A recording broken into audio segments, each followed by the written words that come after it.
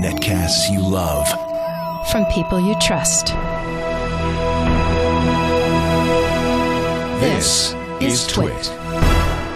Bandwidth for Framerate is provided by CacheFly at CacheFly.com. This episode of Framerate is brought to you by Pond5, the world's stock media marketplace. If you're a media maker who needs stock video clips, photos, illustrations, music tracks, or sound effects, check out Pond5 for instant downloads at the best prices anywhere. Check out Pond5 at pond5.com. And for 25% off this month, use code TWIT25. And by Audible.com. To download a free audiobook of your choice, go to audiblepodcast.com/framerate.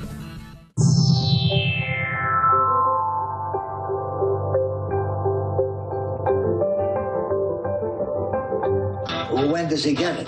He doesn't. Why not? Because he broke the rules. What rules? We didn't see any rules, did we, Charlie? Wrong, sir, wrong. Wrong, sir, wrong. Wrong, sir, wrong. Wrong, sir, wrong. You lose. Contract signed by him. You get washed. You get sterilized. You get nothing. Good day. You lose. Wrong, sir, wrong. I said wrong, sir, wrong. You get wrong, sir, wrong. I said wrong, sir, wrong. You lose. Black and white, black and white. All there. Black and white, black and white. All there. Black and white, black and white. All there. Black clear as crystal. You lose. Good day, nothing. You get good day, nothing. You get good day, nothing. You get good day, nothing. You get nothing. You get nothing. You get nothing. You get nothing.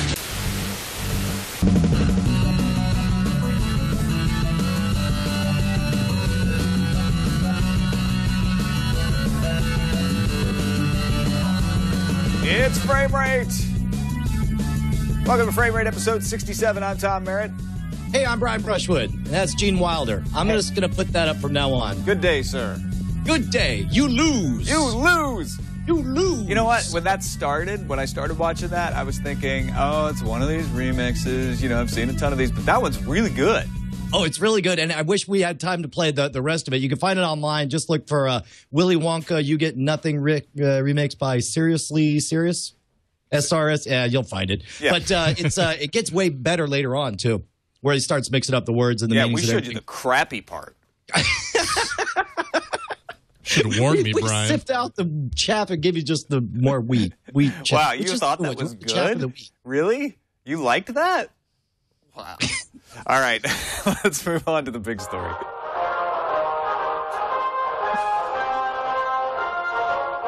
This just in, the big story. You got really excited about this Kony 2012 video. It was the first story of the Framerate lineup when we started putting things in for this episode. Well, it happened also. Here's the thing. And first of all, let me be real clear. This is a political hotbed issue, and you're either fired up because you think this guy is the devil molesting stolen children on the other side of the world. He needs to be stopped, or you think that the organizers who created the video are a bunch of slacktivists and it's not going to do anything. I don't care about any of that. I'm going to say I've never seen anything like this explode virtually overnight. This video, for those who aren't familiar with it, Kony 2012 comes from a group called Invisible Children, and essentially they've taken elements from documentaries that they've worked on in the past, and they've created this 30-minute video, and it's as though they calculated how to make the perfect viral phenomenon, and that from the very beginning, the moment the video starts, it's very clearly highly produced. You have engaging photos and a challenge, a direct challenge to the people at home, like, we dare you to watch the rest of this. And there's a sense of mystery at the beginning. And then they tell a compelling narrative about one particular child, and then they go on to essentially begin the mass marketing of a supervillain. I mean, I've never seen anything like this. You're right. I mean, there are lots of controversies around this, especially from folks who have been working in Africa, working in aid organizations, working in non-governmental organizations, and even some of them are split on exactly what they think. Most of them think that this really isn't the way to go about it. This isn't the right priority, et cetera, et cetera, et cetera. But leaving all that aside, they're all jealous of the attention, and admittedly so. I'm not using that as a pejorative. I mean, they have written, we are very jealous at how much attention this has got. If our causes and our priorities that we've been pushing for decades could get this much attention, we would be over the moon. And you're right, Brian. I mean, what these filmmakers have done for whatever reason and through whatever funding and with whatever motivation, and I mean that, whatever motivation, I'm not going to try to speculate what it is, they have created something which they admittedly in several interviews have said, we were targeting this towards high school age people. We wanted people at the high school level to identify it, to sit through it. And I think that may be, the sidebar here, Brian, is that they got folks who generally are thought to have no attention span to watch a 30-minute video. Well, and think about it, man. Like 30 minutes on YouTube, this is like Lawrence of Arabia for viral videos. This thing's the single longest thing most of these kids have ever even watched on the site. Yeah, exactly. So it's as a web video phenomenon, I think this is going to be I don't know if it's a bellwether or a high water mark. Or I don't know what kind of metaphor. It's the new standard it's certainly the current. It's going to be it's going to be some sort of milestone. There you go, milestone. That's what it is. So here's the other thing that's amazing. Yeah, go ahead. Well, first of all, the sheer volume. This thing, the reason it was the first thing in the dock is because it dropped I guess it dropped before frame rate, but it got on my radar right before the success blew up. In 7 days, it's pushing 80 million views, and until the backlash started, because for most people this is the first exposure to Invisible Children, first exposure to this whole Coney thing. I'd never seen a perfectly green bar with over 1 million likes on it. That was the other thing too. I don't know. It's just amazing to see the whole thing explode. Well, and I'll be honest. When I first saw it, I thought, like as you wrote in our lineup, the real life marketing of a supervillain. I was like, wow, if we could take the action and energy and devotion that got behind the SOPA protests and actually go after people who are doing much worse things, that would be cool. The controversy then followed when people said, well, some of the facts in the video aren't great, and they're oversimplifying, and they're using the story of a white child and white guilt, et cetera, et cetera, et cetera. That's brilliant. That's smart. That's exactly what they need to do. Keep in mind, it's not only it's the quality of the production, it's the fact that it's targeted to a highly active internet-centric demographic, and they do other things too. They make the answer not give us money. They don't make the answer let's physically go over there and feed them and protect them. The answer is, hey man, one night next month, stay up all night, sneak out of your parents' place and put up posters all over town, and you'll be fighting the crowd. This is brilliant. If what you want to do is get kids excited about it, this is exactly what it's going to do. And I think one of the big controversies comes down to, is this the thing to get kids excited about? No doubt that this guy and the Lord's Resistance Army are awful. And right. And they absolutely deserve to be punished, and they are on the criminal court's most wanted list for a good reason. But a lot of folks at foreign policy initiatives, a lot of folks who know this stuff say this isn't top priority, and it's hard to make that argument to anybody who watches this video, because they're like, yeah, how is he not top priority? Look at all the horrible things he's doing, and they're like, well, yeah, there's lots of people doing just as horrible things all over the world, and the solution isn't to target one man. And I think about, going after Osama bin Laden, much more key to a much more widespread and effective organization than the Lord's Resistance Army. Osama bin Laden got taken out. Al-Qaeda has not been stopped, because it's not taking out one man that stops the Lord's Resistance Army from being the kind of thing that happens. It's a much more complex problem. That's what people have against this. But you're right, Brian. I mean, as far as an effective way to get a large number of people very excited about an important topic, they nailed it. Yeah, absolutely. And I think the only other thing that was a big factor was the timing of this, because keep in mind, like, they've been doing this documentary for a while. And in fact, there's a problem in that so much of his army has degraded, and they've sort of had to say in the video, like, well, he's not as big as he was, but he's still pretty big, and he's not in Uganda anymore. But we had to put all that footage in there because we've got that sweet Ugandan footage. But the reason it's taking off now is because we're coming up, on a year after the anniversary of having taken out Osama bin Laden. There's a vacuum of who's the big bad guy that everyone needs to be worried about or feel bad about. And I think that's the reason it's taking off right now. Now, there is another chapter here. There's a lot of backlash from people, again, for all whatever their reasons are. But it's interesting to watch them address the criticisms with their responses, trying to get people to they're trying to say they're transparent, but I don't know. You can see you'll decide for yourself. Take a look at the response video and let us know what you think at framerateshow@gmail.com. All right, let's move on to another big story.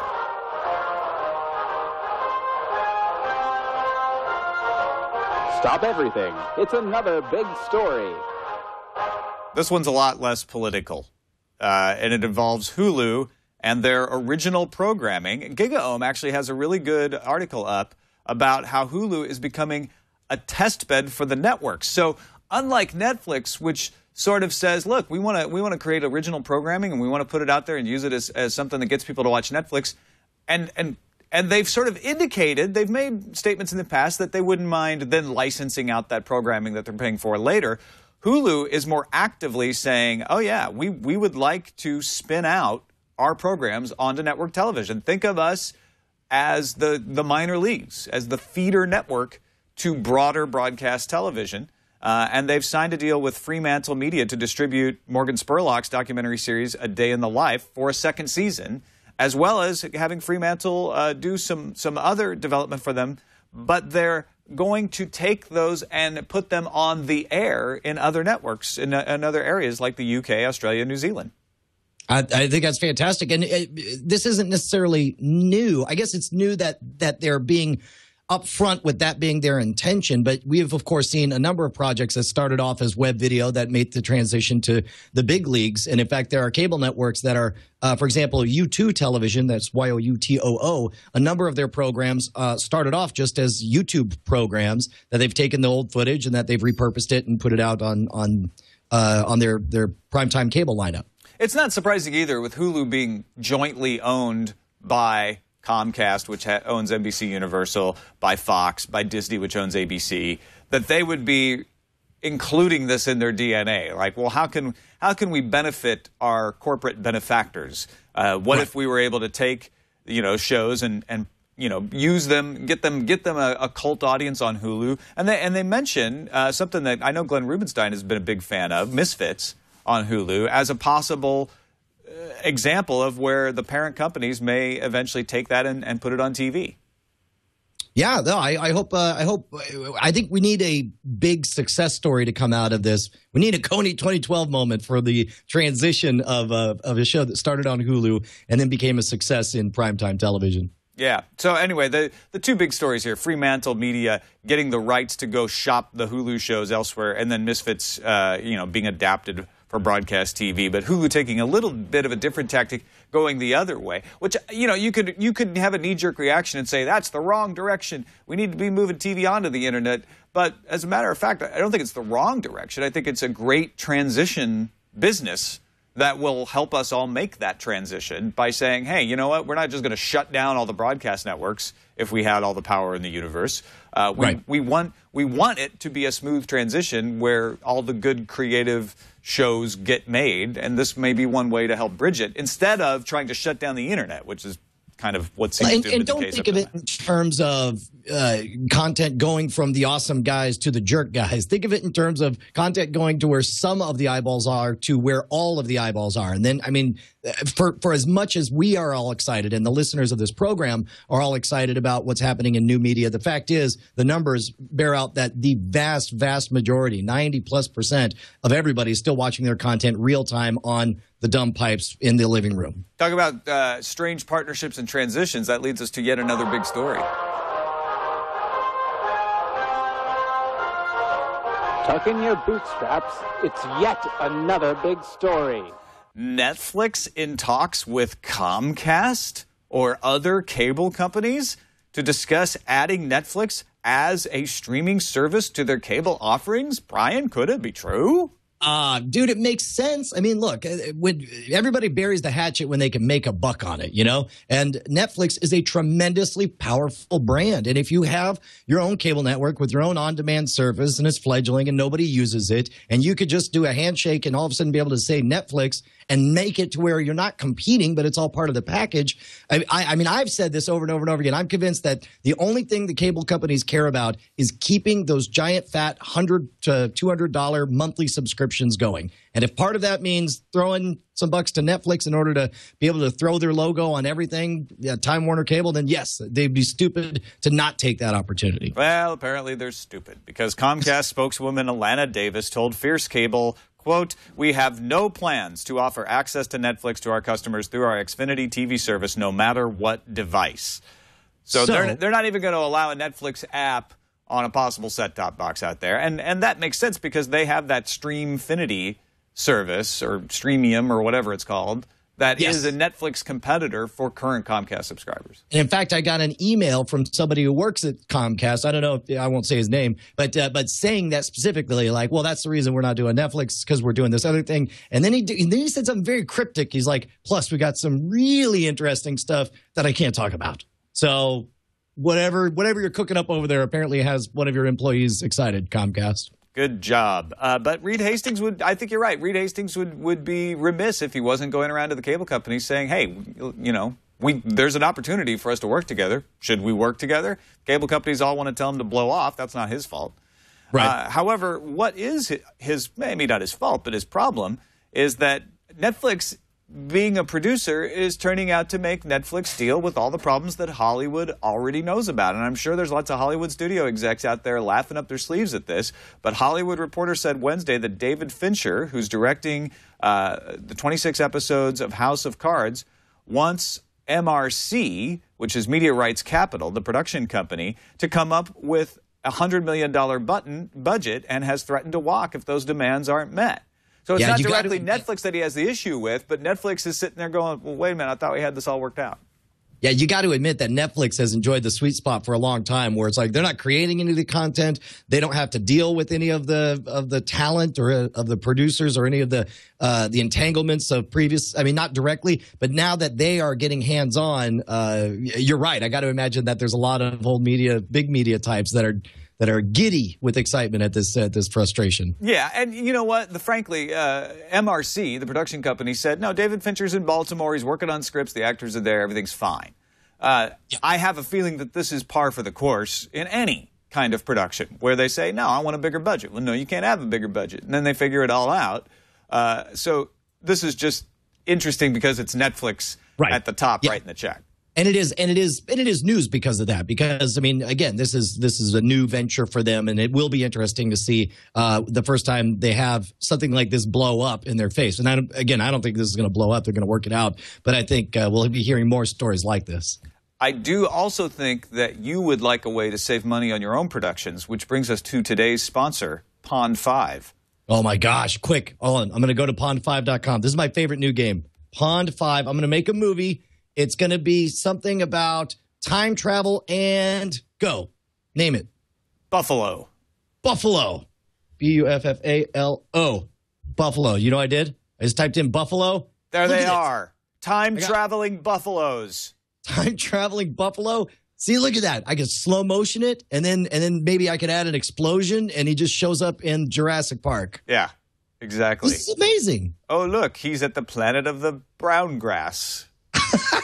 He almost took a step. For those of you guys who don't know, Pond 5 is an amazing way to get stock art and not just stock art, but also music and video and high quality stuff. Like, look, I don't have any kind of helicopter shot over a river.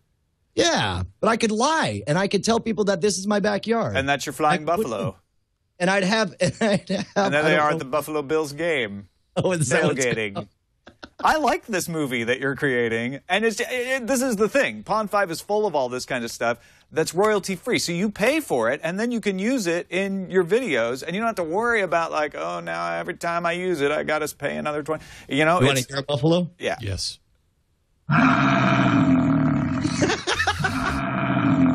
That's when the time-traveling machinery doesn't work. That's the frustrated sound the buffalo makes. You could remix this and make it sound like evil stuff. Anything you can imagine to illustrate your vision, inspire your creativity, and bring your production to the next level. Pond 5 has it, and a lot more, as you can see. But don't take our word for it. Ask the buffalo. Actually, if you're like, you know what, I got buffalo out in my ranch, you could sell your buffalo stock footage. You can sell any kind of stock footage on there. You get industry-leading royalties on every sale. If you're a media maker working with video, images, or sound, go there right now. POND5.com. Check it out. As a special offer for our audience members, 25% off your purchase this month when you use the coupon code TWIT25. That's pond5.com. Use the code TWIT25. There's a lot of buffalo on this site. I'm on page 24 of buffalo. That's amazing. Pond5.com. We thank them for their support. And their buffalo. And their buffalo. A forecast. Time for the slipstream.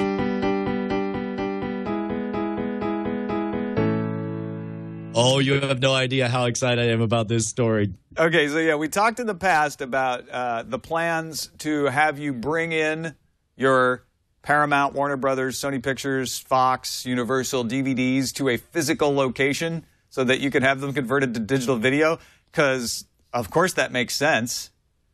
Sure. Walmart is apparently going to announce they are the ultraviolet partner with those studios, and for $2 to $4, all you have to do is drive your minivan over to the local Walmart, truck in that box of DVDs, $2 to $4 per title, depending on the title, and they'll turn them into high-quality SD or HD digital ultraviolet cloud locker files for you. Okay, now, how much easier could it be? Let's be clear about this. When they say turn into, they're not taking it and scanning it and providing an archive of your particular copy of it. Some guy's looking at it, sticking a sticker on it, and then flipping a switch and just enabling you to watch this movie over here. This is so horrendously tedious, idiotic. This is going to be an utter disaster. Nobody's going to want the inconvenience of bringing all their crap in. This is, last time we talked about this, I called it doing your taxes. This is worse than doing your taxes. This is having to pay to do somebody else's taxes, and just so you can get your own media back. This is a bad idea, and it will not go well. Well, that's the thing, right? This is an example of saying, look, you know what? I know you bought a car, but if you bring in your buggy whip, we'll actually, turn it into a really high-quality keychain for the keys and the crank to your car. I mean, this is ridiculous. This is an example of copyright law working to roll back innovation, which is where we're at with copyright law, by the way. How to Fix Copyright is a great book out there that explains in very rational detail why copyright law is not achieving any of its goals. It's actually getting in the way of innovation. And this is a perfect example of that. What should be happening is that you should be able to easily access all kinds of videos at a fair price and artists get compensated. That's not what this is about at all. This is about inconveniencing you and everyone else and maybe throwing a little money into the studios and the retail chain. But it's not doing anything to encourage new movies. And again, they are pretending that piracy doesn't exist. And no, if you want to stop piracy, stop making your legal solution a parody of itself. Stop going out of your way to make people hate doing the right thing, because that's all you're going to get out of this. Is people are going to loathe playing by your rules. And especially when somebody goes through all this, shells out $300, $400, $500, bringing out all their DVDs, the hassle of the whole thing. And then meanwhile, their son, already has all the movies because he's over there doing BitTorrent. How is that going to make Handbrake? Yeah. It's just absolutely ridiculous. Also ridiculous is the idea that Barry Diller is being sued like crazy, and Barry Diller's got the best response. If you haven't been keeping up on this story, Aereo is his company. What they want to do is, through renting you essentially a mini antenna and some hard drive space, give you access to free over-the-air local broadcasts only while you're in the locale in which they broadcast over the internet for $12 a month. So New York City is where they're going to do the trial. And New York City is, of course, a place where it's notoriously hard to get over-the-air broadcast because of problems with skyscrapers, et cetera. The geography just isn't good for it, so it's a perfect place to try this out, see if people will pay for it. And they're being sued by everyone, as you might expect. Barry Diller at South by Southwest says, look, when you get Radio Shack to pay retrans fees for selling aerials that you plug into a back of a television, I'll start paying too. Right. Well, and essentially he says, look, yes, you do get to decide where people can watch your affiliate, but you don't get to decide how people can watch your affiliate. And and that's a good point, because essentially their point is, no. Not only do we get to decide where people see our content, but we get to decide which way or what tools they use in order to see it. And I think he's got a great case for this. And I'll tell you what, man, every quote I'm seeing, it's like I don't know. I feel like I wish I could have seen the Diller montage as he was working out in the Siberian Arctic, ready for this massive face-off on behalf of new media. This is going to be a hell of a trial to watch. Do you think it's even going to go to trial, or do you think they're going to work it out on the side? I think it's going to go to trial, because this breaks down a huge barrier to internet television, and the broadcast networks do not want this to happen. And their only way to settle out of court is to get him to stop, and he obviously is not going to stop. So I mean, there's nothing in it for him to stop. So we were talking about this really briefly on This Week in Tech, and the question was, well, what do they get out of a win? Because that doesn't mean that the service is going to be commercially viable. Like, that's not even the question here. The question is whether or not it's legal. So let's say that we now have a legal precedent, and it's clear that this is a legal way to do it, and that the local affiliates don't get to decide how people watch the content or whatever it means. Like, practically, what would be the next step in this, or what could we see change as a result of it? Well, what we could see change is a lot of other competitors in other markets coming up with a similar idea, and also riffing off of it, saying, okay, well, if Cablevision is legally allowed, as they are, to provide DVR service remotely, and now Aereo has showed they can do over-the-air remotely, what if I do this remotely? You know what I mean? Like, there's all kinds of ideas that I haven't had, or I'd be out there funding startups, that I feel like could riff off this if it's made legal, because it's an advancement towards allowing content on the internet rather than preventing content on the internet. Do you think that we could see some kind of Zadiva redux where, because I mean, I'm convinced that Zadiva shouldn't have been shut down to begin with, but with this precedent, could you see, certainly not that service, but something like it come back for a second chance? Or does the precedent of Zadiva being shut down, like that's already just a black mark, or there's no chance that'll ever work again? I don't think Zadiva can work, because what the court said was, well, you're taking one DVD and using it for multiple people, and that's what we don't like. If they win it with Aereo, what the court's going to like is it's one antenna, one hard drive, one person. Nobody else gets to use it, so there's no broadcast there. At least that's the theory. We'll have to see what the court actually rules, but that's the idea. If Aereo wins, that's the logic, which then can say, okay, well, what if I provide a bunch of legally purchased movies from various sources and put them on a hard drive that only this person can access, and it's one copy and they can only access it, but it's getting rid of format incompatibilities, right? Because I'm able to take it from iTunes or Vudu or wherever, you know, like there's all kinds of ways that viable businesses that this opens up if they are successful. We're going to explore them all right now with Brainstorming with Brian and Tom, our new show. Right. Another example of locks and rules meant to prevent somebody, forcing them to be more innovative, is this new venture from Carlos Slim, usually the richest man in the world, depending on what month it is, funding an online network called Ora.tv, O-R-A.tv. And one of the reasons he's doing this is because he is prevented from running a television network in Mexico because he runs a very successful mobile telephone operation in Mexico. And the regulator is like, it's too much power concentrated in one hand. So what he's doing, very reasonably, is saying, fine, I'll use the internet to broadcast. I'm Carlos Slim, I can afford it, and you know what I'm going to do?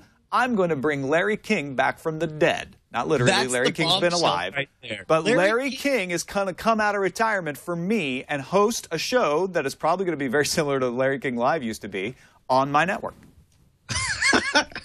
Zoom in closer, closer. No, don't get any. Yes, closer. Wait, I see Larry Albania. is looking at you, Brian. This is a coup. This is great. Getting Larry King. I mean, you got a big brand name. You got somebody that a lot of people thought was retired for good coming back and doing a show. Now, it also shows up some things about Larry King's relationship with CNN, saying when the train gets to the last station, you know to get off, is all he'll say about that. But he obviously isn't ready to get off the rail system, just that train.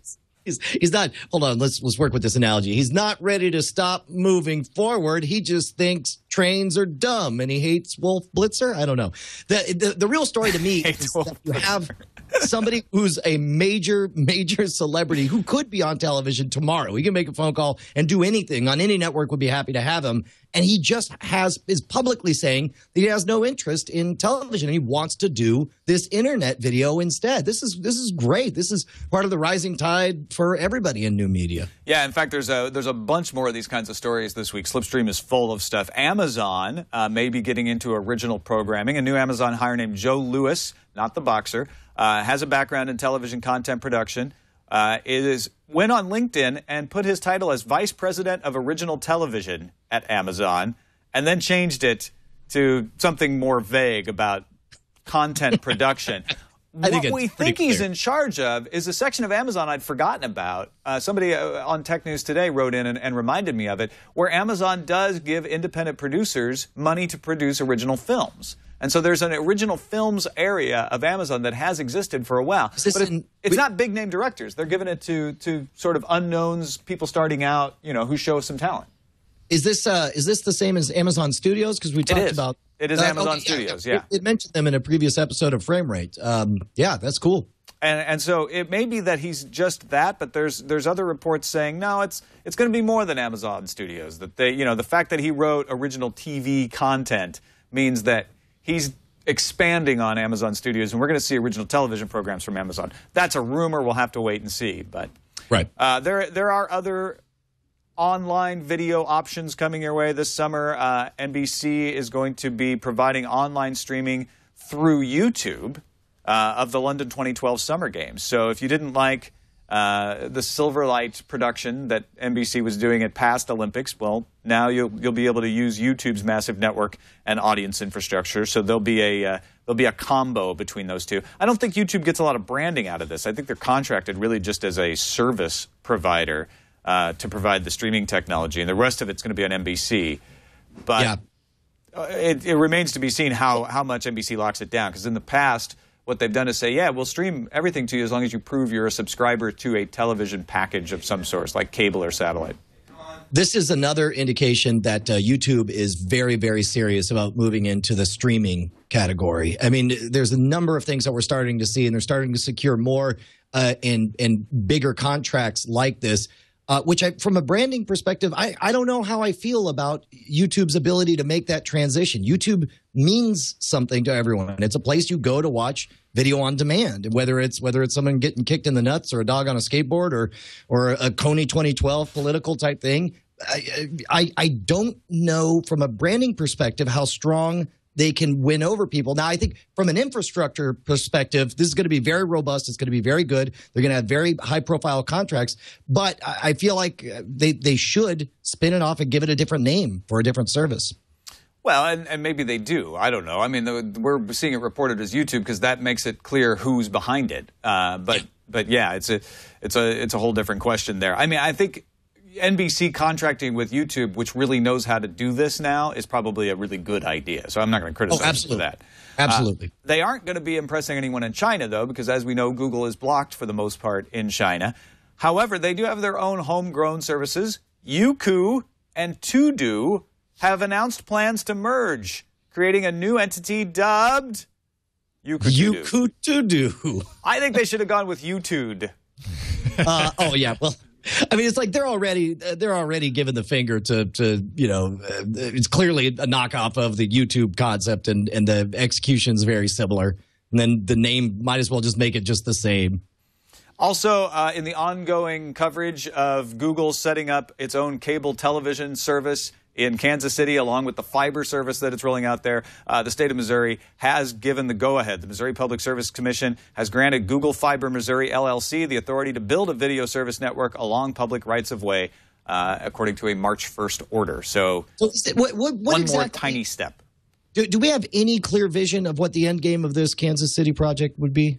Well, you mean of the entire project? Yeah, or Google has said what they want to do is show the benefits of fiber. They want to build out a fiber network and show to the world, like, this is what you can do. This is good for Google because it means that people use the internet more, which means Google makes more money. And essentially what we want to do is show, like, it's viable. We want to show how we learn to roll this out so that other companies can do it, so that municipalities can do it. They just want to encourage the rollout of high-speed internet. And the video part of it, I think, is one way that they're going to say, like, look, you know, we rolled out all this fiber, and then we built this video service on top of it, and it was cheap, and we're learning about how this business works, which benefits us in providing our services because now we know some of the challenges that our partners face, and it benefits the world because we can share that with them. That's what they say anyway. But does that mean that they become a cable competitor, or in Kansas City they do? Google has indicated that it doesn't want to do this in all of the cities, that this isn't the first of many, that this is a test bed, this is an experiment. We'll see if that's true. All right. On to Tube Tops. Of course, big news, day after Frame Rate last week on Wednesday, Apple announced the new iPad, but they also announced a new set-top box, a new version of the Apple TV. It's going to do 1080p videos. That means that you'll be able to get 1080p videos of television shows and movies in the iTunes Store, and it allows iCloud syncing. So not just television shows, but some movies, although not all studios are on board yet, will be able to be re-downloaded, which is essential for the Apple TV because it doesn't have a lot of onboard storage. So if you buy movies and you want to own them, you'd like to have a locker to keep them in. So does it bother you at all? And I love the title of this article on PCMag.com, the new Apple TV and Apple's home entertainment ambivalence. Like, I was such a fan of the original Apple TV, and I just have gotten increasingly frustrated with their weird meh attitude toward that whole line. Does that annoy you at all, or is it just me? It doesn't annoy me. I don't take it personally. It's just they're just a product maker. If they want to make a crappy product, that's no skin off my nose. And I don't think this is a crappy product. So just because they haven't made the magical resolutionary device for my set-top box, that doesn't mean that I'm mad at them. I do think that I liked the original Apple TV better than the current Apple TV, but I see where they're going with it. And I wouldn't call it anger, but I do have some sort of dramatic tension about, like, okay, what's the end game? Where are they going with this? Because obviously this version of the Apple TV is just another incremental step. It's got a new interface, it's got 1080p, but this isn't the thing that is what Apple TV is going to be. Although there's rumors out today that Apple TV's television is in production already and will be announced or released in the summer. See, those rumors are going around all the time, though, so who knows? That could be the way I could forgive them for all this, is if it turns out that the entire Apple TV set-top box is just a way to work out the interface, and the OS, and the distribution and secure licensing agreements. But this is my favorite quote from that article on PC Mag. It says, Netflix is great, YouTube is great, but the main incentive is iTunes and AirPlay. Everything else is either a begrudging necessity or an afterthought. That's what annoys me. Is like, I understand that they want most of all to be able to have a distribution platform and have it be one more way for you to buy crap from our store. But it's like, it's so different from what you see from Google TV. Google TV, they're clearly excited about all the different possibilities that it could go, and being an open platform and having apps go on. It's, I don't know. There's a number of things. There's just so much they could be doing with the Apple TV that they just couldn't be bothered to even think about. Well, I think what they want to do with Apple TV is say, you sit down, you type in the name of the thing you want to watch, and you watch it. And they can't do that yet because they don't have all the content. They don't have all the licensing deals. In fact, the iCloud service for movie syncing, it doesn't include Fox or Universal because HBO is in the way. HBO has a license exclusive to streamed versions of certain movies, and this technically is a streamed version because it's stored in the cloud. And so, according to the Wall Street Journal, HBO is actually loosening its grip on those movies, and these studios will sign on with iCloud eventually. But it's this old-fashioned licensing system still getting in the way. The positive side, though, is iTunes digital copies of movies can be served by iCloud. So if you buy a DVD and it comes with that iTunes copy, and you've got that copy on the hard drive, you can have it recognized by iCloud, and then that will be available for you to stream. So at least, there are some benefits to this new service as well. Yeah, absolutely. Intel reportedly planning to launch a web-based TV service by the end of this year. Intel? I thought the same thing. I thought, what a weird space for Intel to, and I'm not even going to say it's weird that they want to get into it. Obviously, they make the hardware and they have a vested interest in creating another thing that needs Intel chips in it. What I don't understand is the necessity for it to be Intel branded. Why? I mean, unless it's going to do like high-end display or gaming on there or something. I just can't see the association at all between Intel and the content that I watch online. This is the Wall Street Journal reporting that Intel wants to make an Intel-branded, web-based television service with an Intel-built set-top box. Now, you'd have to provide your own internet connection, of course. This is just a set-top box with their service built in. But that is the weird thing to me, is that it's Intel-branded. Intel has had bad success with Intel-branded hardware. They tried in the early part of the 2000s with some sound devices and some cameras, and it just didn't go anywhere for them. So they went back to saying, like, okay, we're going to be the secret ingredient that makes things great. And we're going to define things like the Ultrabook standard, but we're not going to make an Intel Ultrabook. We're going to be this, Intel inside is what makes something worth having. And this would be a strange departure for them for that. And beyond that, the part that really weirds me out is, like, it's not just a set-top box would be weird enough, but a whole service to compete with Netflix or Hulu or, I mean... Well, I think it's probably less competing with Netflix and Hulu and more competing with Apple iTunes, Vudu, Amazon Video on Demand. Okay. I feel like it's probably like that, but I could be wrong. Crazy. Roku needs to raise $50 million to go global, according to paid content. It's aiming to raise that money by this summer so they can come to the UK, France, Germany, and the Far East.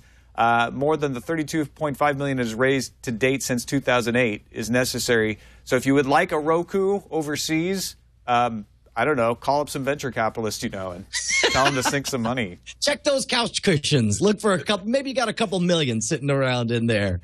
Do you think this is an indication that Roku's over the hump and that they've penetrated the market well enough that they could just replicate their same success in other markets now, or do you think they still have a ways to go until they? Because I'll tell you, man, it amazed me when my parents-in-law got a Roku box. I thought, like, all right, well, that means Roku's made it, in that it's an object that my non-techie relatives will buy now. Yeah, I don't know if it's over the hump. I don't see it as widespread. I don't see everyone talking about Roku all the time. I think it is more widespread than it was, and that's a good anecdote for that sort of thing. I think this is separate from that. I think they're not certainly far from done in the United States, but they're looking at the rest of the world saying, hey, you know what? We have an opportunity there. We think we can get the money if we make a push. Let's go out and make a push to get some investors. And I guess also that when you go for international markets like that, it gives you an opportunity to find pockets of heavier success than others in markets that are underserved. So I guess it is a good gamble for them. TiVo and Comcast have been working together. We talked about the fact that Comcast is not going to bring a Netflix app to a set-top box. So the Netflix app will be missing from it, but the TiVo Premiere will be working on the cable's Infinity On Demand service. So maybe that's a side way that you can have Netflix and Comcast at the same time. But That's Not Funny.com got its hands on some images of a TiVo Premiere box with Xfinity On Demand in the menu selection. So it looks like it might happen in the next few weeks. Right on.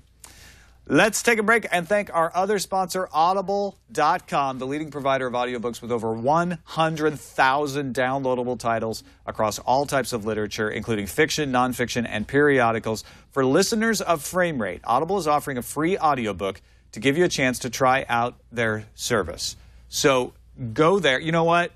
I know that you're not a big fan, so I'm going to give of the book I'm going to recommend, Brian. So I'm going to give you the chance to recommend one too. But I got to point out that The Hunger Games coming out in 2 weeks. If you're at all interested, you can get a free audiobook of The Hunger Games and read the book before you go see the movie. I liked The Hunger Games well enough to read the whole trilogy. It was just the parts where it suddenly was clearly written for a 14-year-old girl were the ones that annoyed me. I'm actually way looking forward to the movie. I think the movie will be way better than the book. So check it out. You can get that for free. Here's how you do it. audiblepodcast.com/framerate. That's audiblepodcast.com/framerate to get a free audiobook. Try out the service. Audiobooks are great, man. I read them all the time because I actually can read more books when I have audiobooks. I, clean the house. I'm driving somewhere. I'm reading books all the time. You know what? We should point out too, like let's say you don't want to spend 1 red cent. It's a free book, and then you can just cancel it. Just go use the code audiblepodcast.com/framerate. It helps us out. Yeah. And you get free stuff. Thanks, Audible, for their support of Framerate. Time now for some film foul.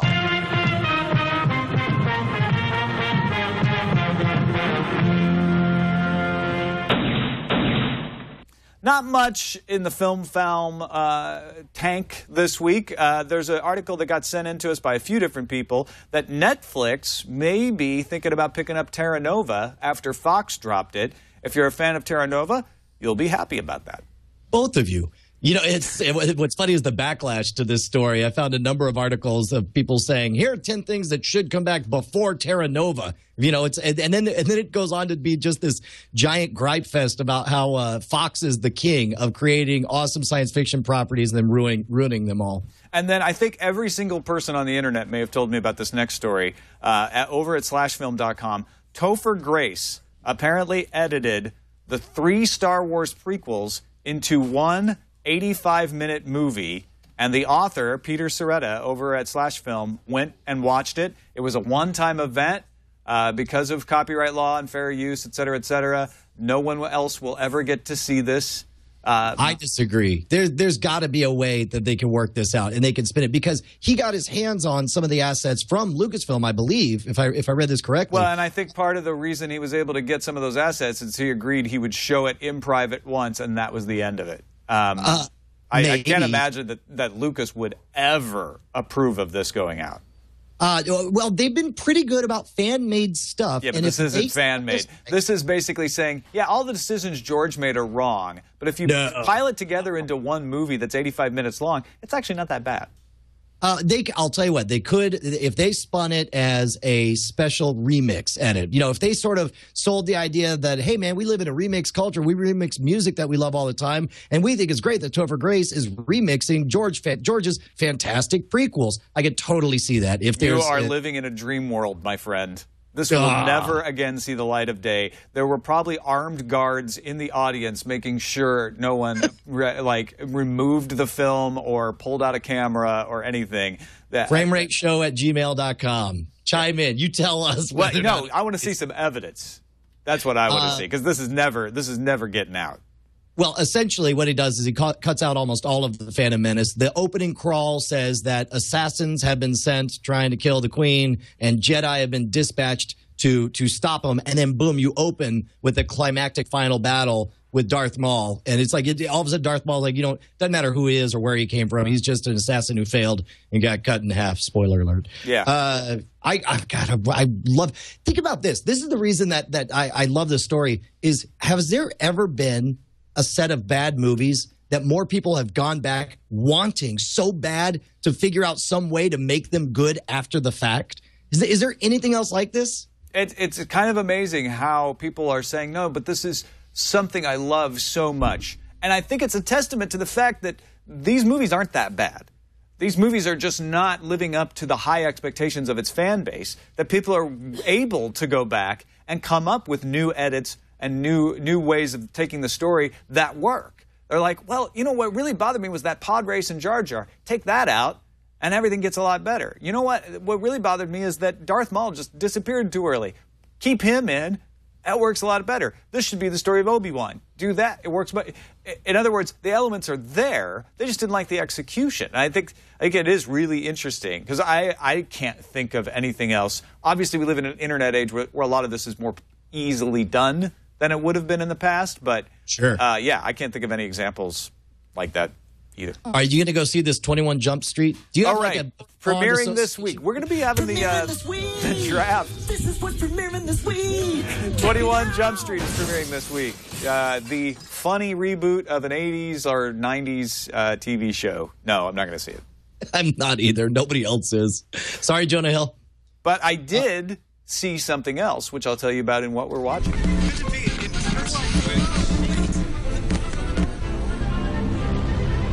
John Carter, should have been John Carter of Mars, was good.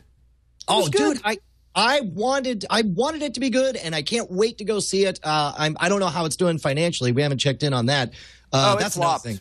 Flopped financially, yeah. Lorax killed it in its second week. Oh, I'm sure. Oh, it was up against the Lorax? Yeah. Well, no, Lorax was in its second week, but still, it didn't matter. That's bad. John Carter was dead on arrival, I think, in a lot of people's minds, but it's worth going to see. Maybe it'll come back in the slow burn, as the more positive news comes out. But it is only 50% on Rotten Tomatoes, so a lot of people are going to look at that and go, yeah, it's definitely not worth seeing. Or at least it was on Saturday when we went to see it. The people that hated it, what reason do they have to hate it? What were the downsides? Formulaic, over the top, blockbuster, blah-de-blah-de-blah. And that's all true. It is formulaic and blockbuster and over the top. But, inside that arena, it's definitely one of the best of that kind. This is much better than on Transformers. This is an epic story. You got to deal with the fact that, what's his name? The guy who plays John Carter, all I can think of him is Riggins from Friday Night Lights. He sounds the same as he does in any other part that I've seen him in. And he's going to be in Battleship, and he looks totally different and sounds different there. So I don't know, that was maybe a choice on the part of John Carter. But this is a classic sci-fi tale that inspired so many sci-fi properties that came after it, including Star Wars. You see huge elements of Star Wars in the story here. Not that they're ripping it off, but they're like, this was Edgar Rice Burroughs' story in 1912 that Lucas was inspired by. What I'm afraid will happen is what happened to me the first time I saw The Godfather. By the time I saw The Godfather, everything that made The Godfather great, I had seen parodied or borrowed or referenced to where by the time I watched The Godfather, it looked horribly predictable, formulaic, and over-the-top cheesy. And I wonder if that's the same problem with John Carter of Mars in that, this is a knockoff of Star Wars. I was like, no, Star Wars is a knockoff of this. Yeah, everything is a knockoff of this, except for H.G. Wells. I mean, this is, and the effects are good. The acting is fine. They made some choices that probably annoy some people. For instance, the moons of Mars are shown as round. The moons of Mars are not round, but that's the way Edgar Rice Burroughs wrote it. So it's kind of this weird tension between the fact that they stayed fairly true to Edgar Rice Burroughs. They changed a bunch of stuff that annoyed the true Burroughs fans. But they stayed true in some parts, and yet they didn't market it as Edgar Rice Burroughs, John Carter of Mars, Princess of Mars, any of the things that really would have tied it to that fan base. Yeah, I don't know how strong the Edgar Rice Burroughs fan base is as far as getting out to some of them are on ventilators, but they're doing all right.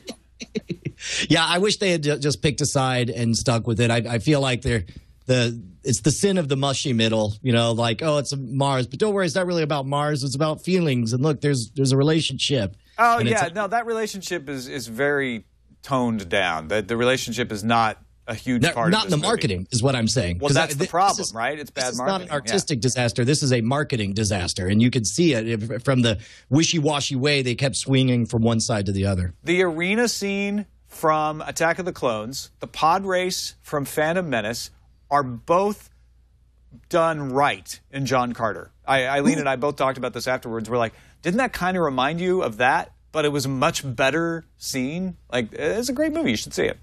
Awesome. All right. I'll definitely check it out. Should we save our Walking Dead talk until after feedback? We'll do that in the spoiler zone. Yeah. But just to give kind of a thumbs up, thumbs down, a quick thumbnail, happy or unhappy? What? Oh, you're 3/4 happy? Yeah. Your thumb is semi up? Yeah, I wore a lot of the 3/4 arm sleeves in the 80s, too. It's a thing with me.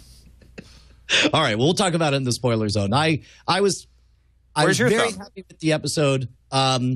Still medium happy with the franchise. All right, let's check some feedback. Now it's time for feedback with Brian and Tom on Frame Rate. Oh, yeah.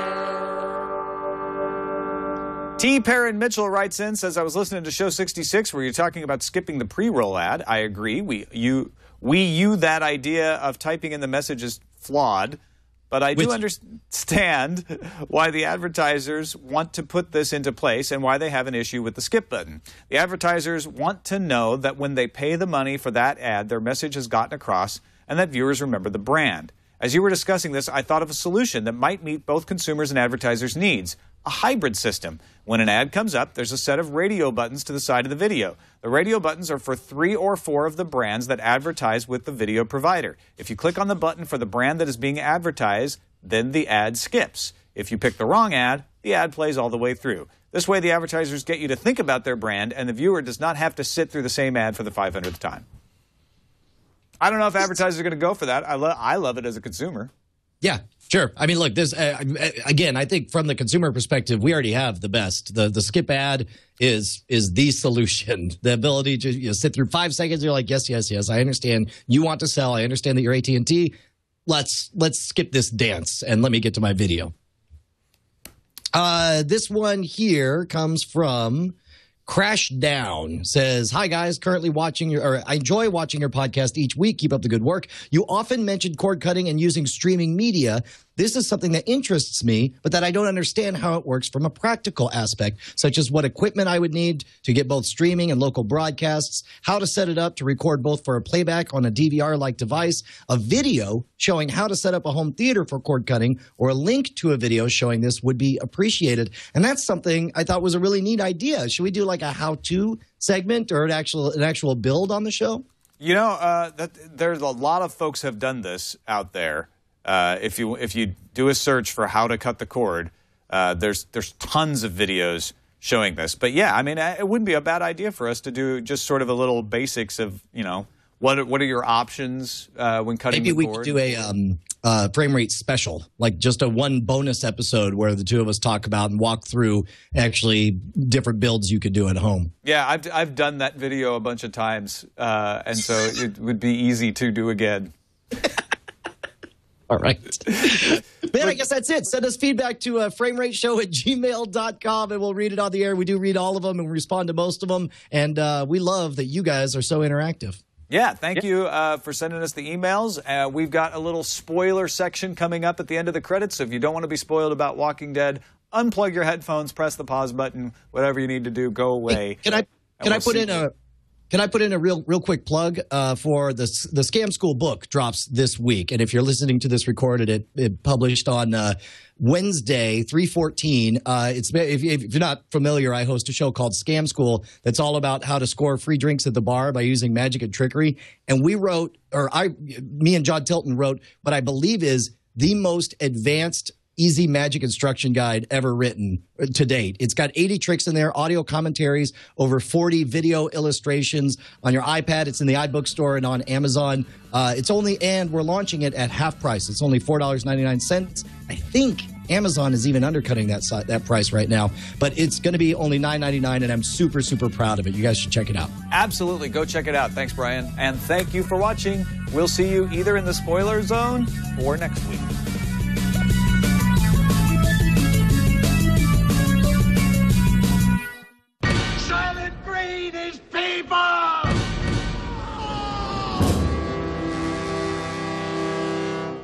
Well, Brian Brushwood, this week's Walking Dead, I thought was going to be the finale. I mean, the things that happened on it, I thought were going to happen in the finale. Yeah, what's funny is just now I thought, wait, was that the last episode? There's going to be more? Number one, okay, for those who full-on spoiler, Shane gets shanked. And it happens exactly the way they showed it on IO9. Oh, did they really? I didn't know that IO9. I haven't talked too much in detail about it because I didn't want to spoil people in case they were right. But IO9 had an article at the beginning of the middle of the season that nailed it. They basically said word for word, off into the forest, Rick does it, Carl kills the zombie. Yeah, and we're done with Shane. My wife was cheering when that happened. I'll tell you what, there are two things that I thought were good. I thought the tension between the two, regardless of how we got here, I'm very, very frustrated with this season, but it was electric in that moment when, Rick knew what was up and saw it coming, and the tension was palpable, and it was great when all of a sudden, just that quick stab to take him out.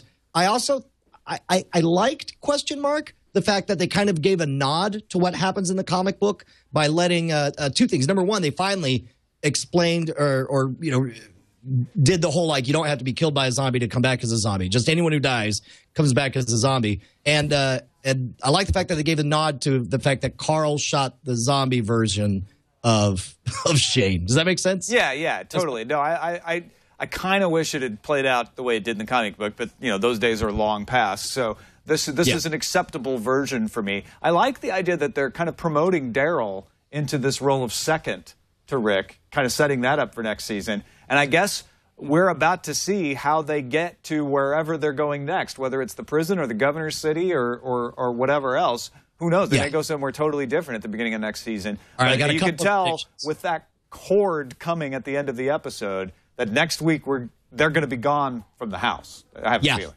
A couple things. Number one, I think it's great that they had the herd and they're going to get chased out of the farm. I wish that there had been more of a buildup for that beforehand. Instead, it's just reading now like, oh, by the way, just a giant wave of zombies. Let's see. Guess what's going to happen next week? Predictions for next season. Here's what's going to happen. They're going to get chased off the farm, and I don't think that they're going to go to the prison. I think I don't know. They're going to encounter the other group. The governor's going to be leading them, and the return of Michael Rooker. That's the group that Michael Rooker found himself without a hand. That makes sense, actually, because they're bad guys. So that makes perfect sense. All right, thanks everybody for watching or listening. Find us on the web, twit.tv/FR. Email us, framerateshow@gmail.com. We'll see you next time.